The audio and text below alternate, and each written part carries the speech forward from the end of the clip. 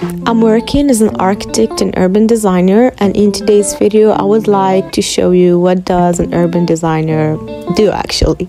So before starting the urban design of a specific project, it is important to understand the site. For that, we conduct what is called an urban analysis. This urban analysis includes a lot of research and collecting quantitative and qualitative data. We can use for that some references, some academic papers, and also some government data that we later analyze through software such as GIS or Geographic Information System. We also use a lot Google Earth to understand the site and understand the linkage of the site with its adjacent area or city or territory. So this is a very important step that we cannot just skip. For this part, I was looking into some references of projects that we have personally done in the company. Each company have their own style of conducting the urban design or the design and of suggesting the urban strategies. So after doing all of that, it was time to start sketching and designing the actual project. For that, for my case, I personally like to start sketching by hand on a piece of paper.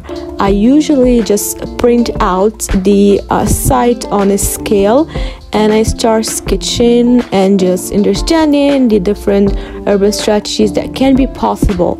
Of course, the design is primary and it will just be changed afterward anyway, but it does help a lot once you just make sure that your ideas can be transferred from a paper to a CAD or a computer-aided design software.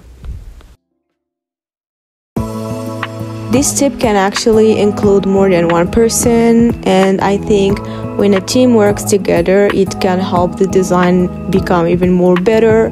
And I was personally waiting for the feedback of the other people to understand if my ideas actually can be applicable or not. But anyway, it was time for me to move from the paper to the computer-aided design software. We usually use AutoCAD, but other companies use also Rhino and maybe other tools. So in here, I was CADing whatever I sketched, and this part can be so tricky because you will think that, okay, I have everything figured out, I can just put it on the CAD document, but it can just take forever to design few lines, and this can be a little bit frustrating at times. So after CADing for a few hours, my design looked like this, still empty, and I don't know what I'm supposed to do with it, but it was time for me to just take a break and forget about this mess for a little bit. The next step was to build the actual 2D into a 3D model. The 3D model is a very crucial step because it impacts a lot the design strategies. It can actually change the entire design if it doesn't look well. So first of all, we start with the real estate suggestions, and we just build from there all the buildings, the public spaces, the roads, and everything that goes with it.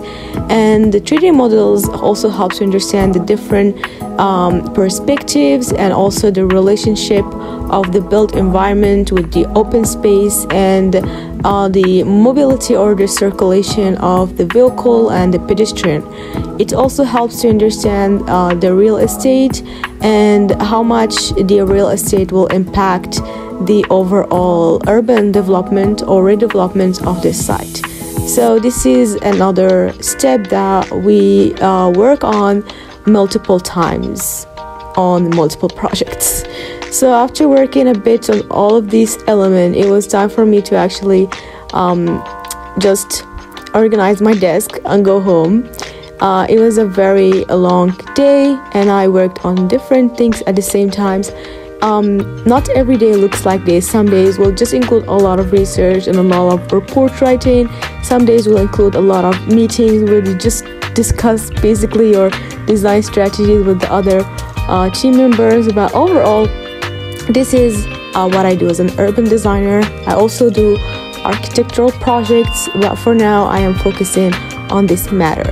Thank you so much for watching. I hope this video was useful. If you have any questions, feel free to leave them in the comments section. I will try to get back to you.